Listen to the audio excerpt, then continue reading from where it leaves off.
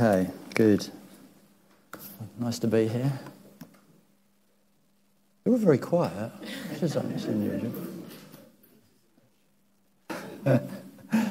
So I'm a bit of a history geek, and I've been reading a book of history in the 1960s. Right? It doesn't sound much like history to some of us, but it is. And in 1963, at the end of 1963, they did a survey. So 63, end of it. The Beatles are sort of like taking the charts by storm. You know, they're number one every week, and I think President Kennedy had just been assassinated. Right, so you can sort of picture this.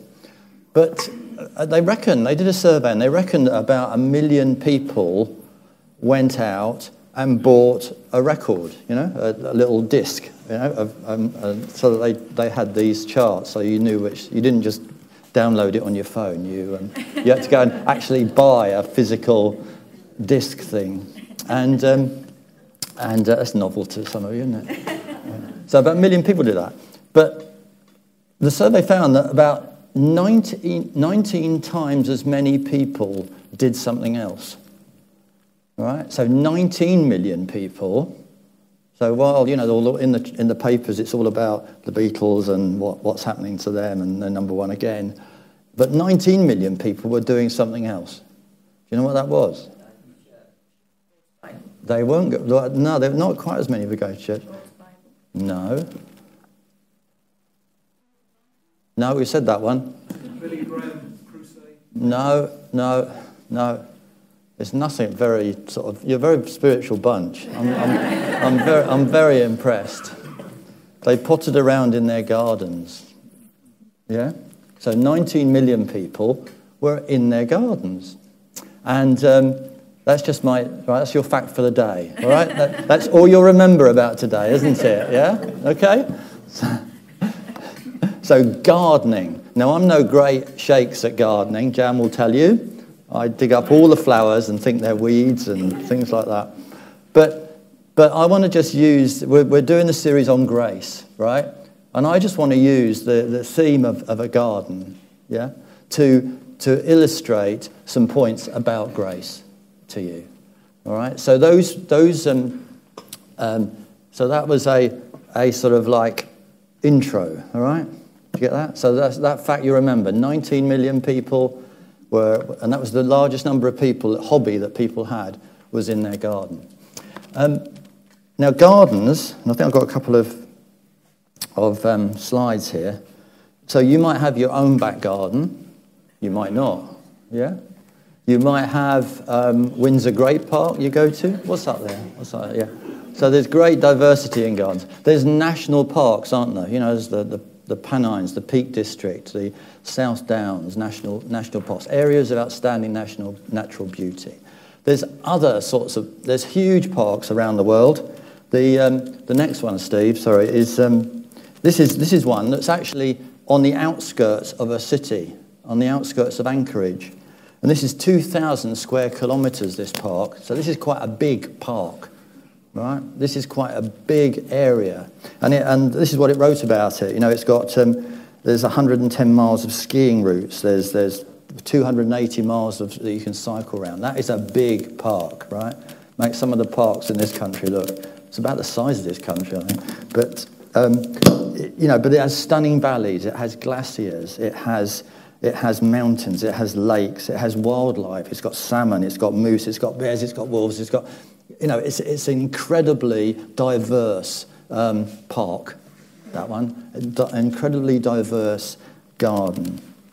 And the great thing is that God is a gardener. Right? It's not like me. God is a gardener. And I just wanted, there's one verse. All I've got today really are two verses that you're going to need to remember. All right? This is one of them. It says now, and it's from Genesis chapter 2, verse 8. It says, "Now the Lord God had planted a garden in the east in Eden, and there he put the man he had formed." And God planted a garden. He got a garden ready. And it was some garden, I tell you. Yeah, it was the word that the Greeks, when they translated the Hebrew Bible into Greek, the word they used was paradiso. And you can see where we get our term paradise. And this garden, this was some garden that he created there. It had, and if you read through, you can see it, you can read through it, I won't read through it all. In chapter 2 of Genesis, it talks about rivers that separate into 4 other rivers, 2 of which are the Tigris and Euphrates, which are pretty big rivers, you know. So this has got a huge river. It's got mountains.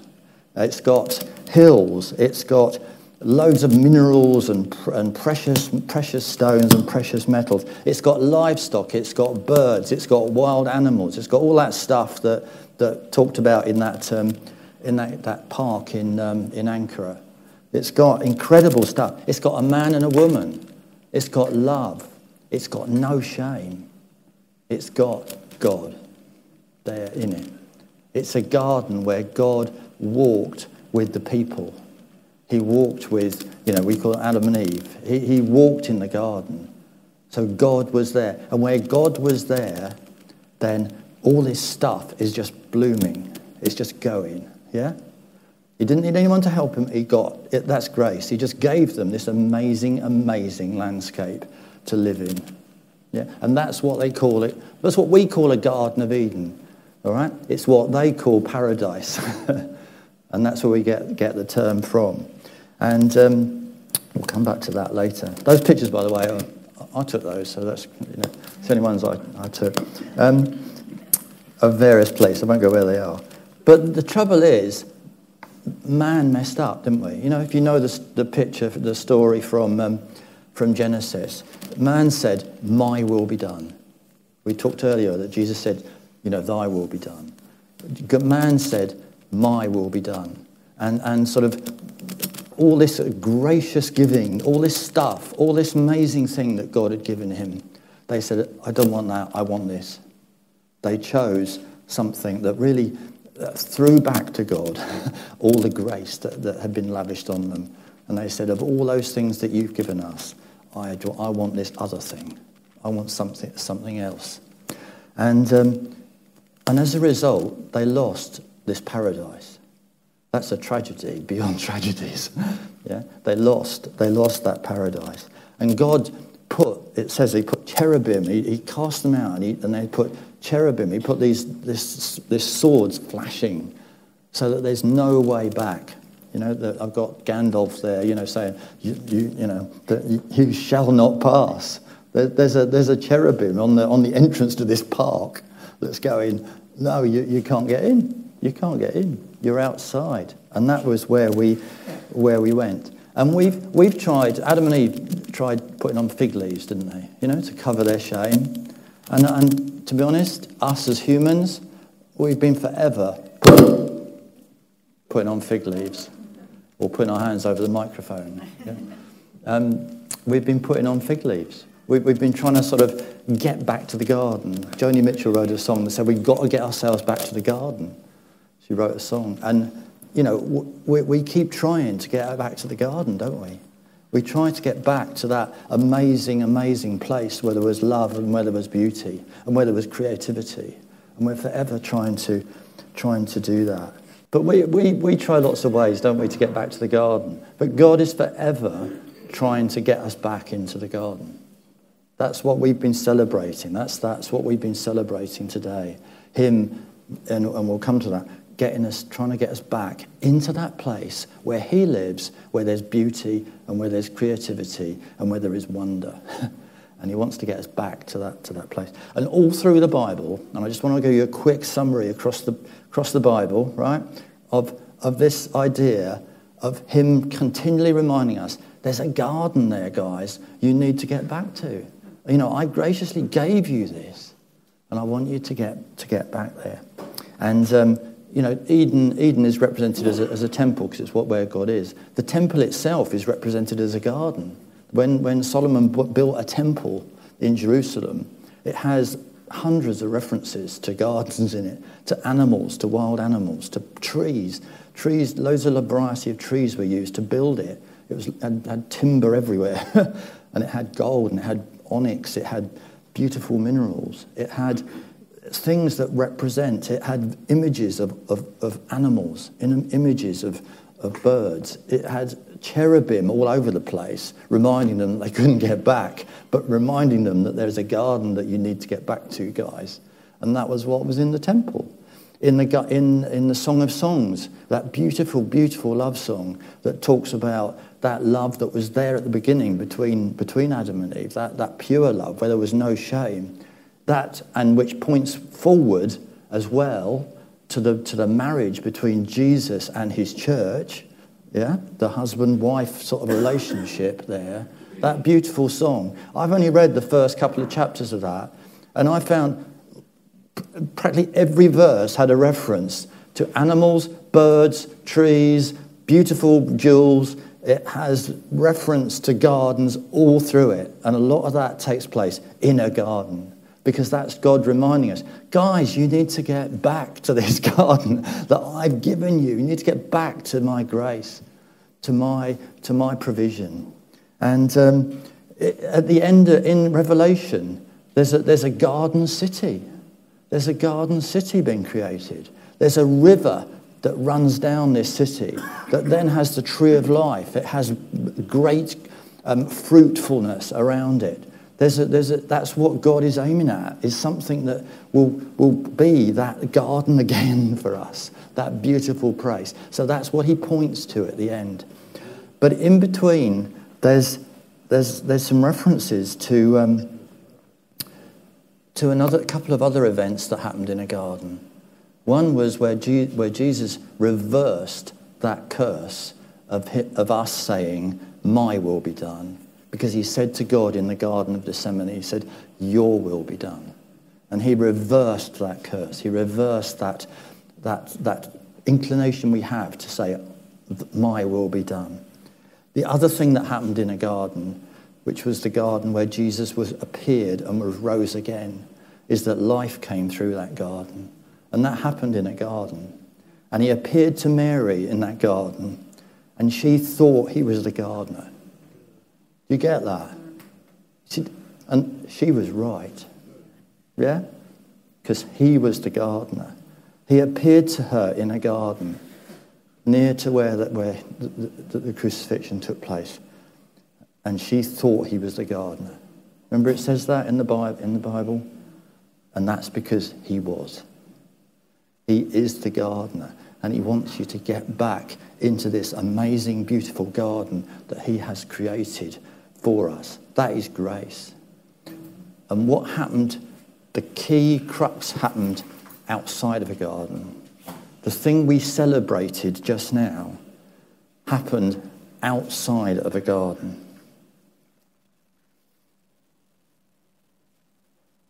And on that cross, and I think there's a quote up there. I hope there is. I can't see behind me. All right? And up there, on that cross, the thief said to him, one of the thieves said to him, he said to his mate, you know, we are justly being crucified here. He isn't. And he said to Jesus, you know, remember me. And Jesus said to him, remember the words? He said, today you'll be with me in paradise. And that happened outside of a garden because the gardener came outside of the garden to put his arm round us and take us back into the garden. Do you get that? That's what he's done for us. That's what he did for us. He's brought us back into that garden. He's brought us back to that place that he wanted us to be. And that's grace. Yeah? As Peter sort of set out last week, fantastically, by the way. Yeah? That's grace. Him doing for us what we could not do and taking us back into the garden. But that creates a problem for us, doesn't it? Because we accept that, and the problem is that we either go, well, God's done everything, so I don't need to do anything. Yeah? We take him for granted. Or we keep saying, that's too good to be true. I'm going to have to do some extra stuff to make sure that I get into the garden. I get back into the kingdom. And that's our predicament. That's what we do all the time. And I suspect all of us are either on one towards one or the other extreme of that. Yeah, we either think, well, I don't need to do anything here. Yeah, I am really, it's free ride from now on. Or we do what the Galatians church did and said, well, no, we need to do a bit more. We need just to make sure, that's not, that his death is not sufficient for me. And as we sang earlier on, I think there's no other way. There's no other way that his death. And I think our culture creates in us, we have a sort of performance culture. I think it's really hard for us. I think the second of those is the more difficult because we think, I've got to perform. I've got to perform. That Peter talked about the prodigal son coming home last week. The prodigal son thought he had to perform. I'd go and I'll have to sort of become a slave, become a servant. I'll have to. And his father comes out. He didn't want a slave, he wanted a son. And he wants us to come to him as sons, not as servants, not as slaves. Yeah? And our culture, I think it's really hard. In a Western culture, everything is about your performance. Everything is about how good you are at whatever it is you do. Yeah? You're promoted in your job because you're good. You're allowed to do things in the church because you've proven yourself. Yeah? But, we need to break that, guys, that performance culture, that thing in our head that says, this is what it's like, that you have to perform. The problem is, we do have to perform. Yeah? The problem is, we need to get that balance right between us thinking we are required to perform and the fact that we actually do, and I'll come to that in a minute. Because we were thrown out of the garden, not for incompetence, yeah, but for sort of thinking we can do it ourselves. Yeah, God didn't didn't throw them out because they've not done a good job. He threw them out because they threw back grace into his face and said, "We don't want it."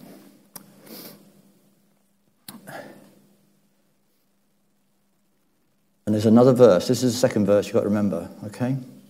In Genesis chapter 2, again, later on in verse 15, it says, the Lord God took the man and put him in the Garden of Eden to work it and take care of it. And that's what he says to us. He wants us to get into, as he's taken us back into the garden, it's to work it and take care of it. And I'm going to pick out, 3 areas where I think that we just need to sort of get this in our heads, yeah, and how we can do it. It's what Paul calls living in the grace of Christ. How do we live in the grace of Christ? That's our predicament. But if you think about what you do in a garden, you do weeding, you do mowing. Some of us do. I don't.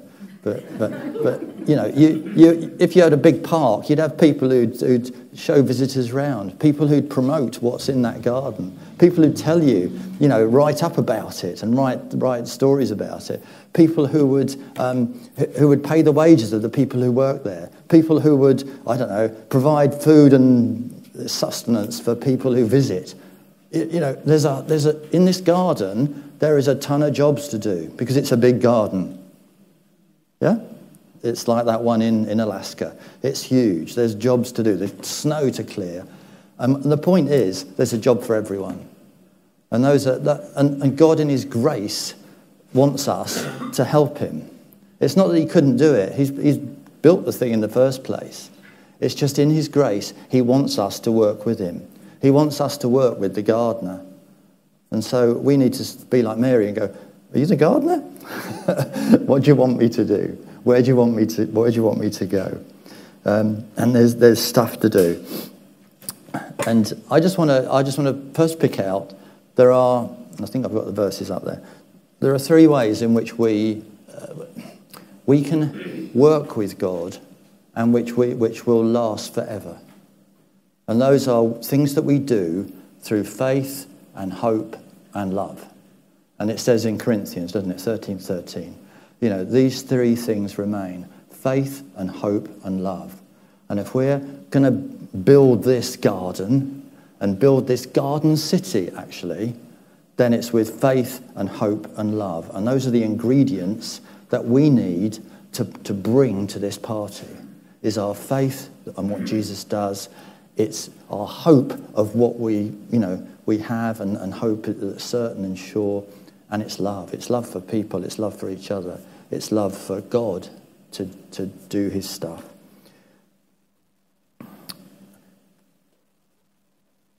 And so it is grace from first to last. There's a brilliant quote from Paul. It says in 1 Corinthians 15:10, Steve, I think.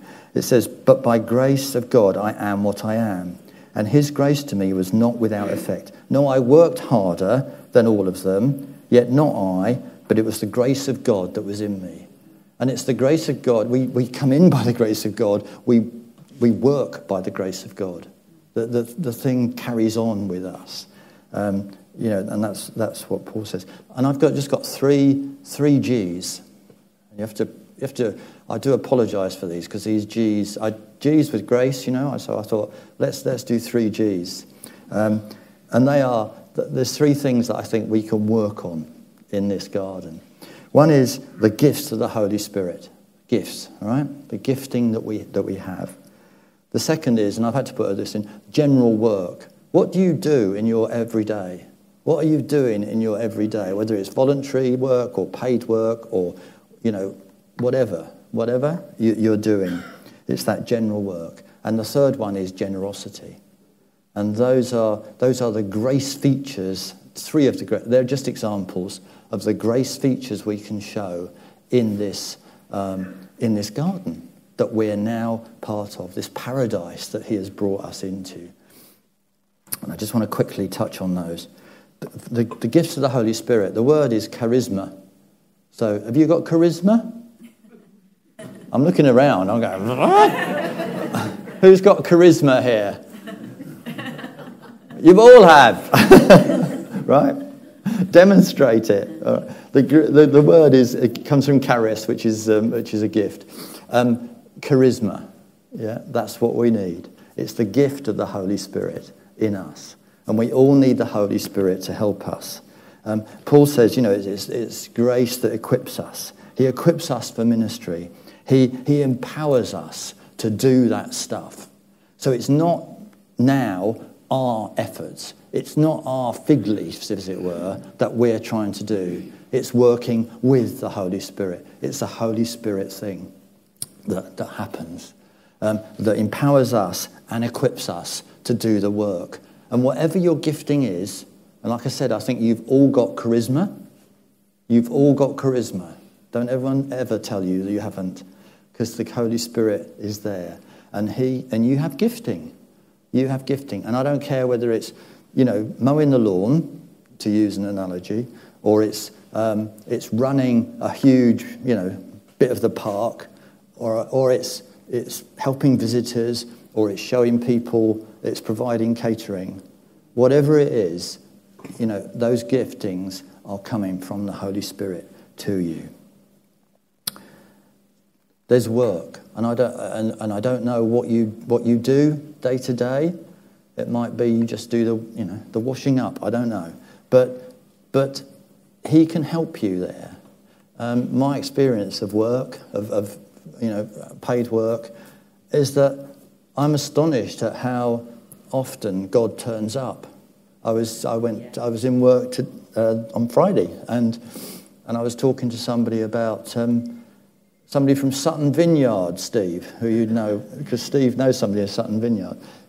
Who and I could relate to them. I could talk to them about what was going on there, and in my work as well. I'm always astonished. I look back at things that I've done in the past, because I often reuse things, yeah? And I go, how did I do that? And I'm always mystified as to how I've done things in work. It's a miracle. But if we involve the Holy Spirit, if we do things with faith and hope and love, then those things will happen. Your work will be transformed, whatever it is you do, because God's in it with you.